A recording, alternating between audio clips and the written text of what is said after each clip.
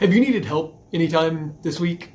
Like maybe something big or something little? Like one of my daughters asked me twice for help this week opening a jelly jar, the same jar. Apparently it's just gets stuck and it's hard to open. Maybe you're moving furniture and it was just too awkward or too big and you needed somebody else's hand. Or, I spent this week calling around trying to find some information about a contract dispute. And so, I had to call the county courthouse and ask the prothonotary for help. And I didn't even know how to pronounce the word prothonotary, so I needed help with that. And, maybe you needed medical help. You just went to a doctor and he's an expert or she's an expert and they had to give their wisdom and their experience to help you out with what's going on physically. There are some things that we just are not strong enough to do. Maybe it's physically strong enough, like moving the couch by yourself, or maybe it's strong enough in certain skills. Or maybe you needed help with a computer program or something with the internet. Or maybe it's just knowledge strong. You don't know because you haven't learned it, and so we need to learn from other people. We need help from others all the time because we're not strong enough. Sometimes we just don't notice it or we don't think of it like that. But we can be encouraged in the middle of needing others because this is a situation that we all find ourselves in. The Apostle Paul gives a little bit of this encouragement to Timothy. We're continuing our look at the letters from Paul to Timothy that we now call 1st and 2nd Timothy. And the things that Paul encourages Timothy in. He calls him to take heart and to have strength. And in verse 1 of chapter 2 of 2 Timothy, today we see, he says, "You then, my son, be strong in the grace that is in Christ Jesus." Be strong in the grace. Now, the grace of God is knowing that we need help. It's God intervening when we don't deserve it. It's unmerited favor. And so we can't be strong enough to get that on our own. And yet here Paul says, be strong in that grace. We need both of those. We need grace that is the strength of God. So Paul here is kind of saying, be strong because God is even stronger. That's how we can have that strength. So Paul encourages Timothy over these next few verses with a few things. First, he talks about being encouraged in Christ's work. He says in verse 8, "Remember Jesus Christ, raised from the dead, descended from David. This is my gospel." Paul says that's his gospel. Jesus Christ is his gospel. He's not saying that a religious system is the gospel, or making sure that you're following the right rules or going to church at the right times and praying using the right words. It's not a system. He also says it's not even a pathway for how someone can be saved, even though it does include that. But he says the gospel, the good news, is a person. The person of Jesus Christ. It says, raised from the dead and descended from David. Descended from David. He was fully human. And God raised him from the dead. So he was fully God and fully human. Paul was talking here about the resurrection and the incarnation. This fits with Paul's encouragement to Timothy that's coming next, when he's going to tell him that he must be ready to face any suffering for the cause of the gospel. Not a religious system, but the person of Jesus Christ. So he's encouraging him in the work that Jesus has done of being resurrected. So remember, what we're talking about here is a historical fact. We're not just talking about wishful thinking that the disciples wanted to see Jesus so bad after he died that they imagined that he was really there with them. This is a historical fact, a historical event, a true living Jesus who died physically and was raised from the dead. Now, this is what Paul is talking about here, a historical fact. This is the follow-up to the first part of the chapter where he says, be strong because God is stronger. Focus on Christ's work. Paul also encourages Timothy in this to focus on Christ's word. And verse 9 continues. He said, "This is my gospel, for which I am suffering, even to the point of being chained like a criminal. But God's word is not chained." Paul is physically sitting in prison, but God is still working. Be strong, because God is stronger. These can be inspiring words for us to realize that God's people can be imprisoned or even killed, but God's work will still go forward. His word can't be stopped. You can be strong in the middle of difficulty and suffering, even when it looks like things aren't working out. Not because you're strong enough, but because God is even stronger. Ironically, efforts to silence the church by imprisoning Paul and persecuting other members of the early church, it actually caused the early church to grow more.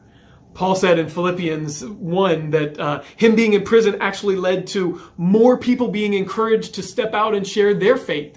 They were bolder because they saw Paul suffering for his own faith. And we see this not only in the early church where persecution led to the church growing, but we see it even in the last century in China. When the communist revolution succeeded in China, 1945, they closed down all the churches. They sent away all of the foreign missionaries. They said Christianity is a Western religion, and so it does not have a part in the new China. And they tried to clamp down on the church. Western believers thought that the church in China might be dead. Even over the next decades, they heard almost nothing from the Christians in China. And so it was assumed that there were very few believers. But then in the 80s, as things started to open up a little bit and word started getting out, it became clear that the church had grown during that time of persecution and of isolation. The word of God is not in chains. Today, it's estimated that there are more Christians in China than in any other country in the world. The Word of God is not in chains. You personally, your impact is not determined by your situation, because the power is not in you, the power is in the message. You might be in chains, but God's Word is not chained. You are weak, but God's word is not weak.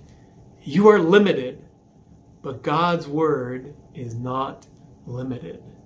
So take heart in the word of Christ. Paul also encourages Timothy and us to take heart in Christ's character. The next verse is starting with verse 10. He says, "Therefore I endure everything for the sake of the elect, that they too may obtain the salvation that is in Christ Jesus with eternal glory." Here's a trustworthy saying. If we died with him, we will also live with him.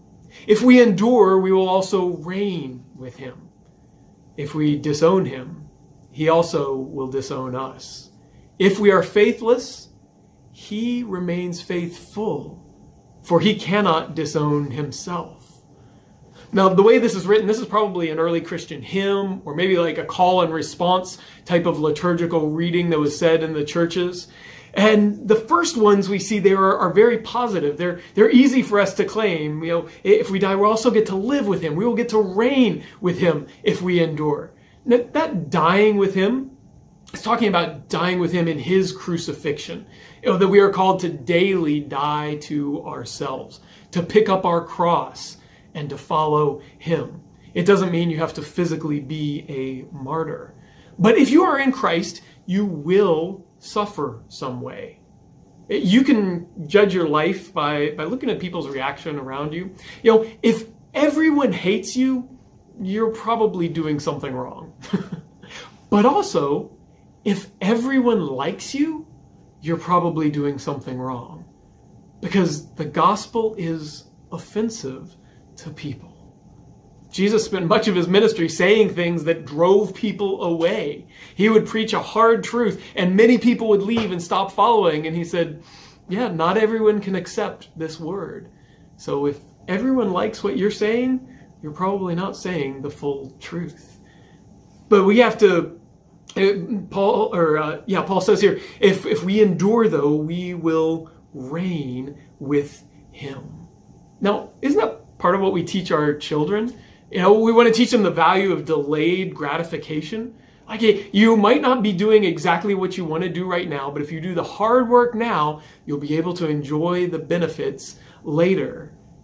That's the way it is with the Christian life. If we endure, we will get to reign with him. But the next two portions of this hymn, this call and response, are kind of less cheery. If we disown him, he will disown us.